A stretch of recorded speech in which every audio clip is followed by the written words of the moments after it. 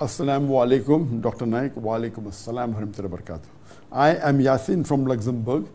I converted to Islam in 2011. My son is a Christian evangelist. Every day he tries to convince me to adopt Jesus alayhi salam as God in flesh. I stay calm and tell him that only God for us is Allah subhanahu wa ta'ala and decides about our belief if we are patient and thankful. Is there another way? Allah bless you, my brother. We have brother Yasin from Luxembourg, who I believe was a Christian, reverted to Islam, and his son is a Christian evangelist. And he keeps on pestering his father that why don't you accept Jesus, peace be upon him, as God in flesh? And he gives the reply that there is only one Allah subhanahu wa ta'ala, Muhammad sallallahu alaihi wasallam, and his last and final messenger is Prophet Muhammad, peace be upon him. Is there any other way you can convince him? Yes.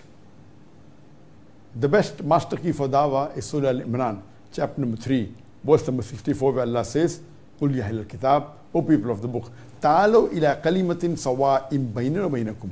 Come to common terms as between us and you. Which is the first term? Allah na'budu illallah. That we worship none but Allah. Wala nushrika bihi shay'an. That we associate no partners with him. Wala yattakhiza ba'duna ba'dan arbaban min dunillah. That we erect not among ourselves lords and patrons other than Allah. If they turn back, faqulu shadu biyana muslimun. We are Muslims bowing our will to Allah subhanahu wa ta'ala. So, in this verse we come to know that the best way to speak to a non-Muslim is ta'alaw ila kalimatin sawa'im baynana wa baynakum. Come to common terms as between us and you. So, my request, you can see my talk on similarities between Islam and Christianity. You can see my talk on Is Jesus God?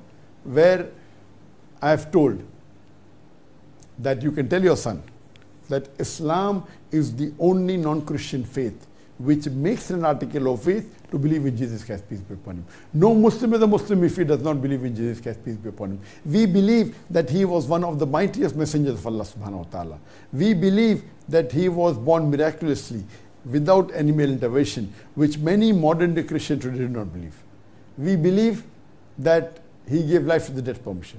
He gave life to the dead with God's permission. We believe that he was born miraculously without any male intervention.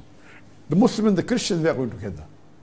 And where is the parting of faith? The parting of faith is that most of the Christians believe that Jesus Christ, peace be upon him, claimed divinity. But if you read the Bible, it's mentioned in the Gospel of John, chapter number 14, verse number 28, my Father is greater than I. Jesus Christ, peace be upon him, himself says. It's further mentioned in the Gospel of Luke, chapter number, this is mentioned in the Gospel of John, chapter number 10, verse number 29, my Father is greater than all.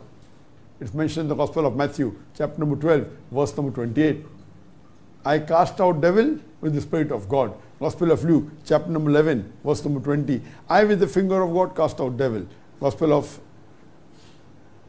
John, chapter number 5, verse number 30. I can of my own self do nothing. As I hear, I judge, and my judgment is just. For I seek not my will, but the will of my Father. So anyone who says, I seek not my will, but the will of the Father, is a Muslim.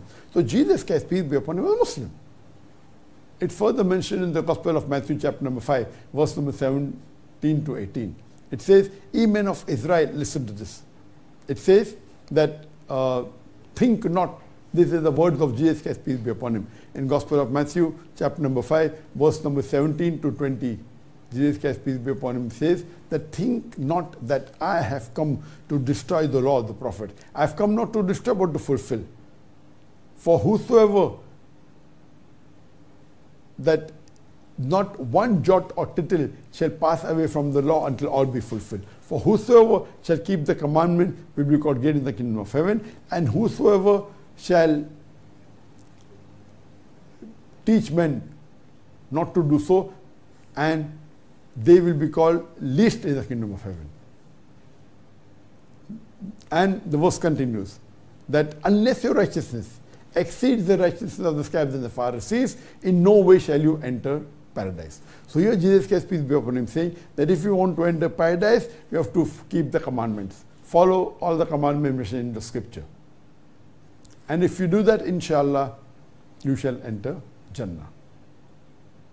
So in this way, you can convince your son. Further, it is mentioned in the Gospel of John, chapter number 14, verse number 24. It says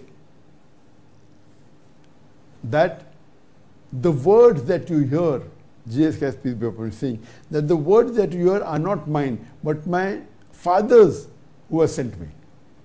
It's mentioned in the Gospel of John, chapter number 17, verse number 14, that this is life eternal. Jesus Christ, peace be upon him, saying, this is life eternal, so that you may know that there is one God, and Jesus Christ whom thou hast sent. So all these verses clearly indicate that Jesus Christ, peace be upon him, was a messenger of God. He was a man, he was a prophet, but what Jesus Christ, peace be upon him, is he is not Almighty God. So you can very well convince your son, you can give him my talk on similarity in Islam and Christianity, or the debate with William Campbell, that Bible and Quran in the light of science.